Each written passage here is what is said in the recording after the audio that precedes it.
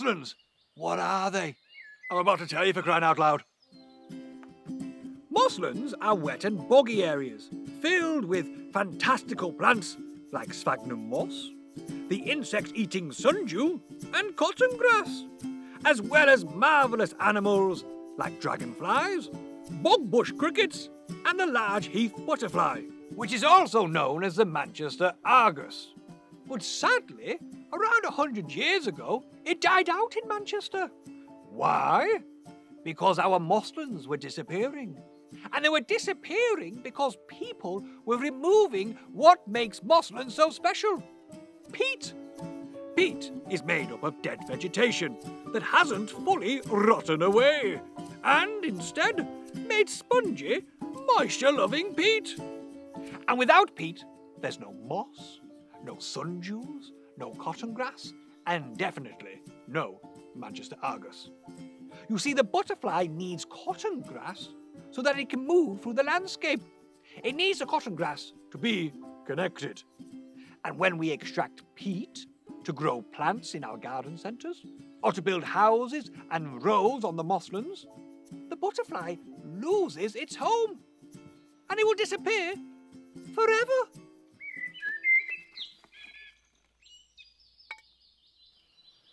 Now you know what mosslands are, it's time to play the game. First of all, the setup. Choose 5 people to play as the peat extractors. Then the rest of the class are cotton grass. You can pause the film now to decide who's who.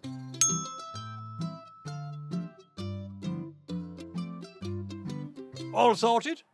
Got 5 peat extractors? Everyone else is cotton grass? Good. Next, how to play. 1. If you're a cotton grass, lay face down on the floor with your arms and legs stretched out like this. 2. Connect with another cotton grass player by touching their hand or their foot.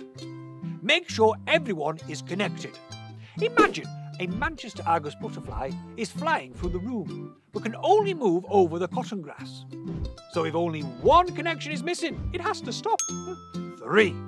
The peat extractors have 30 seconds to try and remove as much peat as possible from underneath the cotton grass. To do this, you must touch the cotton grass players on their back. 4.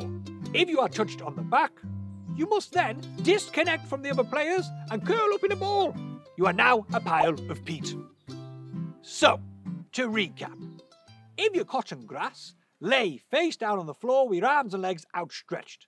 Connect to other cotton grass by touching a hand or a foot, whatever's closest.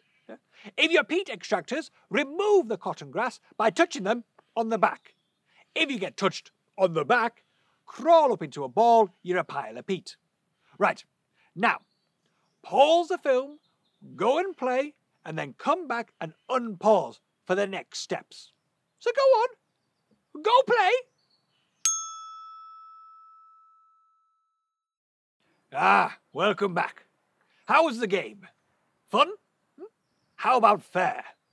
Did the peat extractors turn everyone into piles of peat? Was there any cotton grass left connected?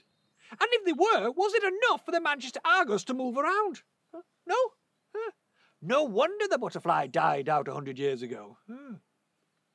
But don't worry, for the Carbon Landscape Partnership has planted thousands of new plants to provide food and shelter for the Manchester argus. And in 2020, they re-released the butterfly into the landscape, so it's no longer locally extinct. Hey!